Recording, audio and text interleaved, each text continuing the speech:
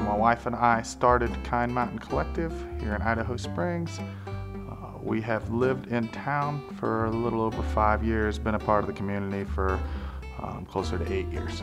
We decided to come to Idaho Springs because we really like the feel. It feels like home.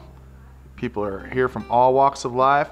Everybody gets along, works together, treats everybody great. It's a super friendly town. My favorite recreational activity is to play music, and to do it outdoors is even better. We play a lot of local events. Our band is the Kind Mountain Band. We play very regularly at the Buffalo Restaurant and Westbound and Down Brewery. We play for the city, for the county, for the City of Empire.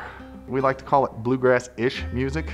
It's a little more rock and roll, a little more punk rock with bluegrass instruments and kind of a bluegrass beat.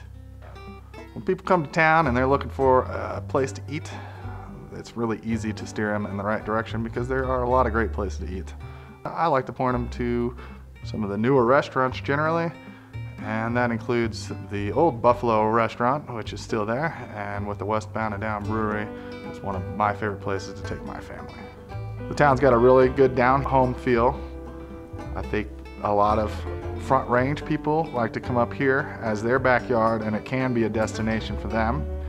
One of the things I hear most often in the store, ever since we opened, is, "I've been driving by Idaho Springs for 10 years, and I never knew how awesome of a town it was."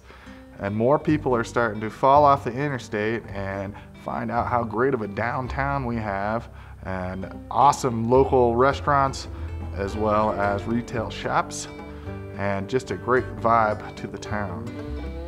Everybody kind of fits in. It's easy to fit in Idaho Springs. Idaho Springs is fun, beautiful, and local.